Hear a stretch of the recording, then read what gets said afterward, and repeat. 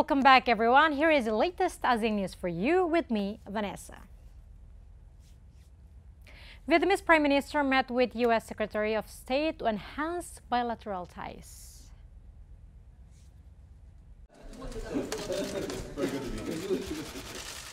Vietnamese Prime Minister Pham Minh Chinh and U.S. Secretary of State Antony Blinken expressed a willingness to upgrade bilateral ties as the U.S. seeks to balance an increasingly assertive China.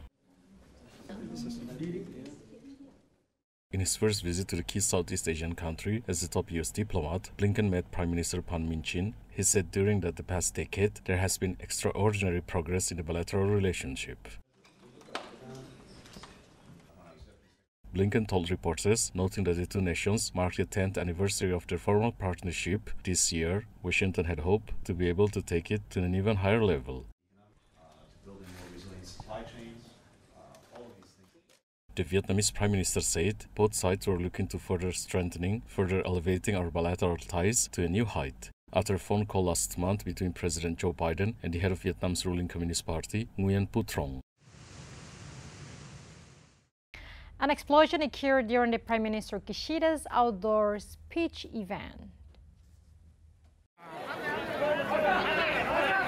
An eyewitness captured dramatic footage of the moment of explosion after a suspect threw what appeared to be a smoke bomb during Japanese Prime Minister Fumio Kishida's outdoor speech event in western Japan. Video obtained by Reuters showed security personnel pinning a man on the ground while trying to disperse the crowd surrounding them. Shortly after, the sound of a loud explosion could be heard as people screamed. Public broadcaster NHK said Kishida took over and was evacuated unhurt while police subdued the man at the scene. The incident occurred at the Saikazaki fishing harbor in Wakayama Prefecture, some 65 kilometers southwest of Osaka City. Former Prime Minister Shinzo Abe, the longest-serving leader of modern Japan, was assassinated with a homemade gun last July while campaigning for a parliamentary election, shocking the nation and prompting a review of security for politicians who routinely press the flesh with the public.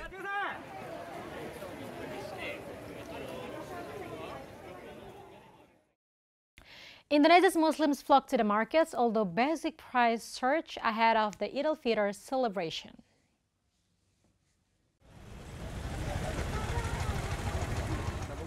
Muslims in Indonesia's capital of Jakarta flocked to the city's markets a week ahead of Eid al-Fitr, but rising prices and a drop in sales had dampened spirits among the public, even as people prepared to celebrate the upcoming festivities. Locals who were seen hitting the shops in a final rush to buy food for the festival said they noticed a slight surge in prices compared to the previous year.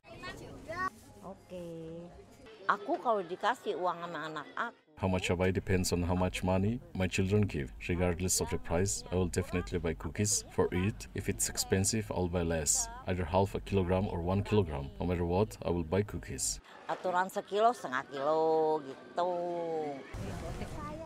March annual inflation rate in Indonesia was 4.97%, cooling to its lowest rate in 7 months, data from the Statistics Bureau showed, but consumption patterns have not returned to the pre-pandemic levels. Festival hampers and Eid clothes sellers said sales are falling due to a slowing economy. Inflation in the Muslim-majority country typically rises during the Ramadan, which started in late March this year and in the lead-up to the Eid al-Fitr celebrations. Indonesian Muslims will usher the Eid festival, which marks the end of the holy fasting month. Canadian and South Korean foreign ministers met in Seoul to boost bilateral ties.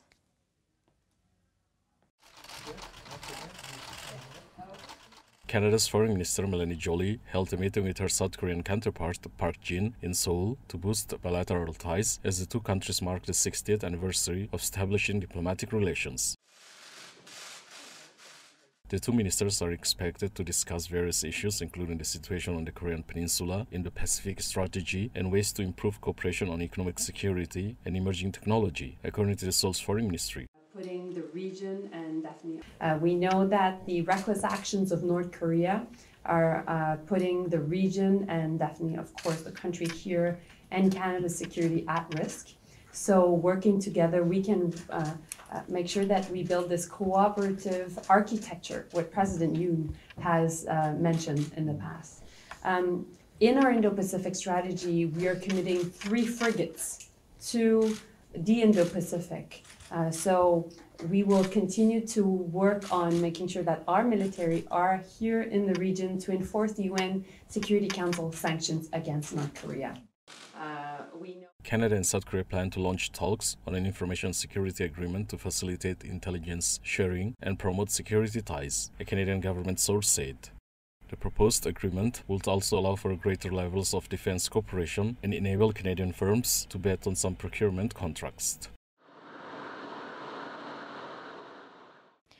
Japan stressed G7 unity amid Russia and Ukraine war as climate meeting stars.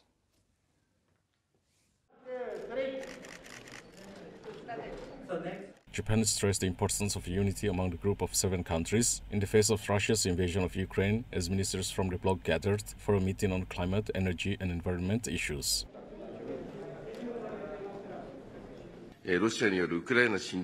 Russia's invasion of Ukraine has had a significant negative impact on the global environment and energy issues that we are working on. And the importance of cooperation among the G7, which leads the international community, is heightening again.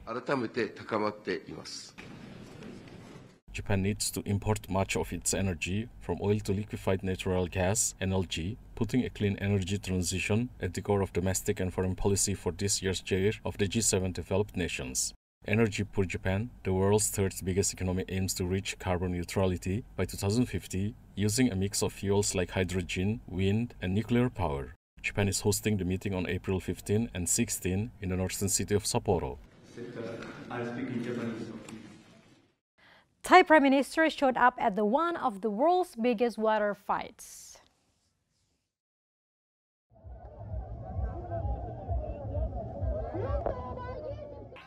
Thai Prime Minister Prayut Chan-o-cha showed up and announced as a surprise participant at the Songkran Festival, one of the world's biggest water fights on Bangkok's famous Khao San Road.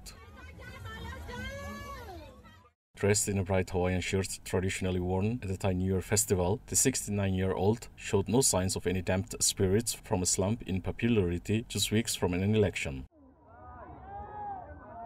Videos on social media showed the former army chief, who seized power in coup in 2014, becoming the instant target of throngs of revelers armed with buckets and water guns, wiping water constantly from his face and shooting a water gun at the partygoers after taking fire from all angles as he strolled through crowds that cheered and whistled.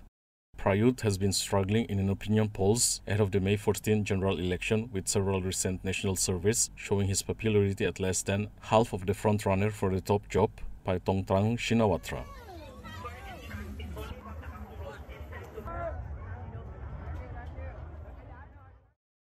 Well, thank you very much, everyone, and Eid Mubarak to those who celebrated the joy of Eid al-Fitr. Have a nice weekend.